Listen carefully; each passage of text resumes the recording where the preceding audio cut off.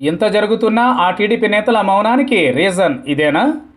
జగన్ ప్రభుత్వంపై టీడీపీ అధినేత చంద్రబాబు, ఆయన కుమారుడు లోకేష్ సహా మరికొద్ది మంది మాత్రమే నిప్పులు జరుగుతున్నారు. జగన్ పాలన తుగ్లక్ను తలపిస్తోందని, ముద్దులు రద్దుల ప్రభుత్వంగా ఉందని విమర్శలు గుప్పిస్తున్నారు.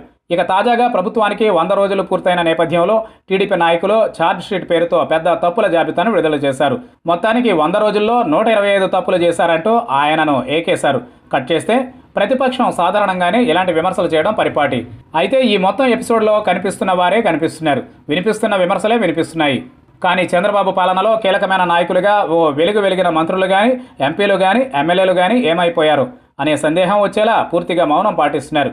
ఇలాంటి వారిలో గంటా శ్రీనివాసరావు, నారాయణ, అమర్నాథ్ రెడ్డి, పరిటాల సునీత, ఎంపీలు మాగంటి మురళీమోహన్, జేసీ దివాకర్, అప్పటి ఎమ్మెల్యేలు జీవి ఆంజనేయులు, ఎరపతినేని శ్రీనివాసరావు, బోండా ఉమ, బేదా మస్తాన్రావు, దామచర్ల జనార్దన్, ధూళిపాళ్ల నరేంద్ర కుమార్ వంటి వారు ఎక్కడా నోరు మెదపడం లేదు. పార్టీ కార్యక్రమాల్లోనూ ఎక్కడా వీరు కనిపించడం లేదు. దీంతో అసలు వీరికి ఏమైంది అనే సందేహం తెర మీదకు వస్తోంది. ప్రస్తుతం వీరంతా జగన్ ప్రభుత్వానికే భయపడుతున్నారనే టాక్ బలంగా వినిపిస్తోంది.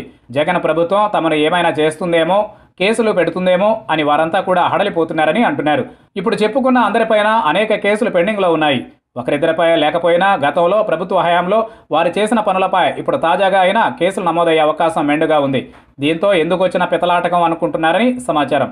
ఇక దామచర్ల జనార్దన్, నరేంద్ర లాంటి నేతలైతే వైసీపీపై విమర్శలు చేసేందుకు భయపడుతున్నారు.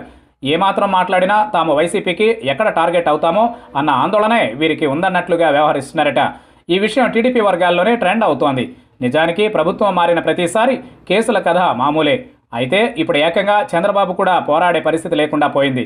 దీంతో క్రింది స్థాయి నాయకులు హడలిపోతున్నారని అంటున్నారు పరిశీలకులు. ఈ క్రమంలోనే వీరంతా కూడా మౌనంగా ఉన్నారని సమాచారం.